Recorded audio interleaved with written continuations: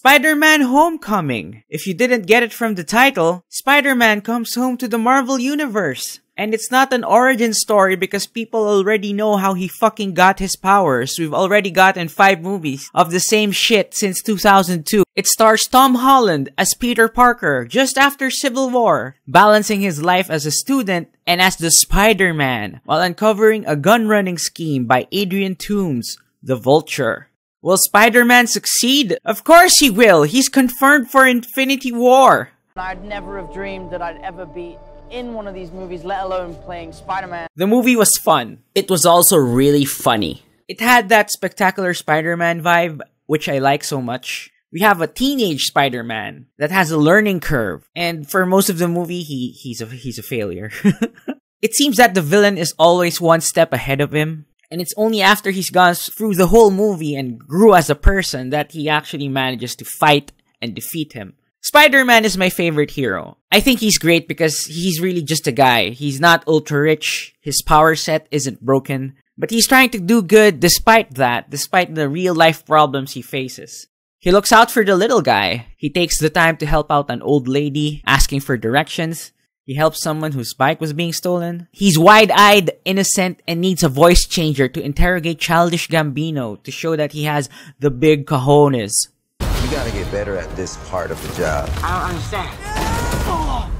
I'm intimidated. I like that it also shows the consequences of such a lifestyle. Peter's not really happy as a student because he wants to do Spider-Man stuff. And when he does get a break, he chooses to do the right thing. So it's like he's stuck in that I gotta be a hero thing. But as Spider-Man, he's not really 100% happy either. He feels like he's not being taken seriously. And Tom Holland really captures that down on his luck underdog vibe that is full of snark, but is still trying to do the right thing. The main villain was played fantastically by Michael Keaton. I found it a really interesting approach to what you all want to call a villain. You don't understand how the world works. The Vulture. He does corrupt things in order to fight what he sees as corruption. He thinks to himself, and they all have theirs, where's mine? The first few scenes of the movie is about how he became a bad guy.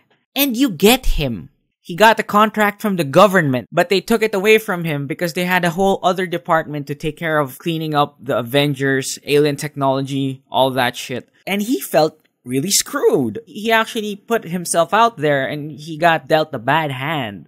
I sympathize with him. The scale of this movie is smaller than the most recent Marvel one we have. It's neighborhood size. Peter helps the little guy. He's the friendly neighborhood Spider-Man. Vulture is also small scale. He's your friendly neighborhood high-tech robber guy. It's not a big, grand Avengers event with a universal ending threat. Speaking of the Avengers, Iron Man is important, but he doesn't take up too much screen time. This is Spider-Man's movie, you fuck. This isn't Iron Man 4, okay? The action scenes were alright. The standout ones are near the end of the film. But the climactic battle at the end is not as satisfying as I would have liked. I'll get to that. The side characters were endearing. Well, at least Ned Leeds was. They stopped. Maryland? What's there? Also, the Michelle character. Michelle was snarky, she had presence, and I appreciate that. Can't believe you guys are at this lame party. You're here too. Am I? What's annoying is that it was probably by design, that she's likable, and I'll get to that.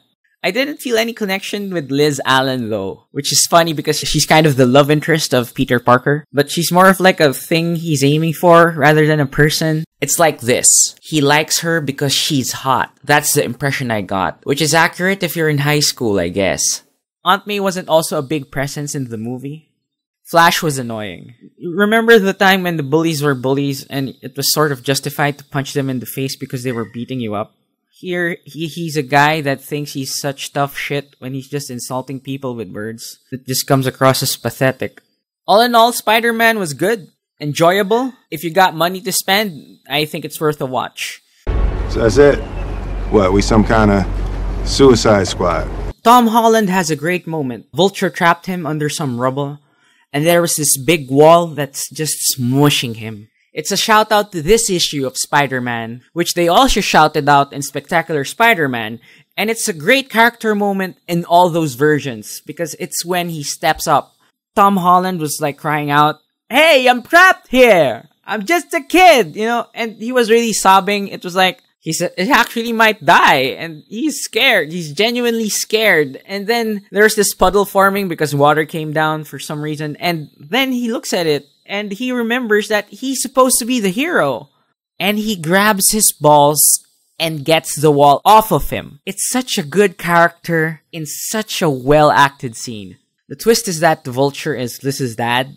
This was a good twist because it was foreshadowed. You should leave hints, you know, because if you set it up and there's a payoff, it'll work. The hints are like, Toomes shows in the intro that he had a drawing of his kid. It's a great drawing, and they were like, okay, boss, yeah, whatever. And when the goons were in the school of Peter searching for something, one of them goes, wouldn't the boss be surprised if he finds out where we are? And I thought, why the fuck would he be surprised? And then at the end, I go, oh. One of the theater goers actually went, oh my god! When the dad was shown. The climactic battle didn't feel climactic. Spider-Man manages to stop the Vulture. But after that, the Vulture is still alive. He's mad. He just beats Spider-Man up. And the only reason Spider-Man won was because the wings were really damaged and it was about to explode. So Spider-Man saves Toomes. And after he was saved, he just kind of lies down there and says, yep, I'm defeated. Yep, this is a good way to end it. I guess it's a hero thing, but I wanted the Spider-Man to go all out and beat him the fuck out, you know? I didn't go, hell yeah! I went, yay! You're a hero, though. They also made Michelle MJ. When this happened, I was really surprised. I was more surprised then than with the Michael Keaton moment. One of my viewers actually mentioned this, but I went, they wouldn't do that. She goes, my friends call me MJ, and then I'm like, oh, okay, are you really MJ now then? Is that what this means? Or are you just some other person who happens to call herself MJ? Is this gonna be another Hermione moment with the play where they made Hermione black and people were like, hey, what are you doing? And then J.K. Rowling clarified the whole shit. It was mildly annoying what they did, but the character was so fun. At very least, I'm gonna go, let's wait and see what they're gonna do with the character actually. That's it, guys. JJ coming ASAP. Thanks for watching. I'll see you on the next one. And wait for the end credits, because the end credits really fucking great.